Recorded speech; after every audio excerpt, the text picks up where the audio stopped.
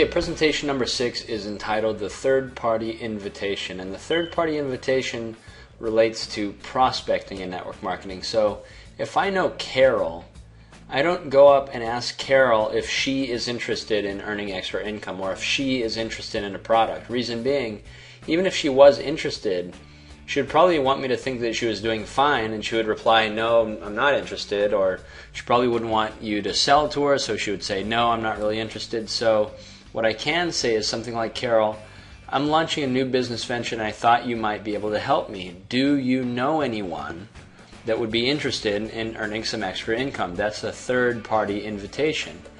Notice the third party is anyone. When you ask, do you know anyone, you leave the door open for Carol, but also for Carol to tell you about someone else.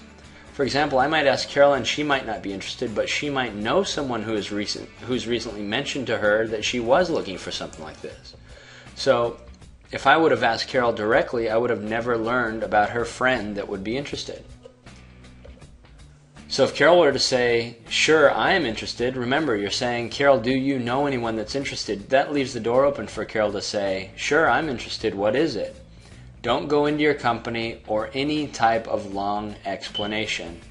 Ask if they know what residual income is. Do you know what residual income is? If yes, ask them what they know. And it doesn't matter what they say, just direct them to the introduction and these first 4 presentations in this set. If they don't know what residual income is, direct them to the introduction and the first 4 presentations. It's very simple. It's as simple as that. After reviewing the residual income in network marketing via the introduction and the first 4 presentations, then use your company tools, your DVDs, your websites, on your business itself to expose them to what your company is. So overcoming rejection. Using the third-party invitation, it's impossible to be rejected because you're just asking if they know anyone. If they reply, I'm not interested, you might take that as a rejection, but that wasn't your question. Your question was if they know anyone, not if they were interested. So if they say they don't know anyone, give them your card and ask them to please let you know if they do think of anyone in the future or run across anyone in the future that might be interested. And you're fine. And in all cases, the third-party invitation, the do you know anyone, keeps you from the possibility of being rejected.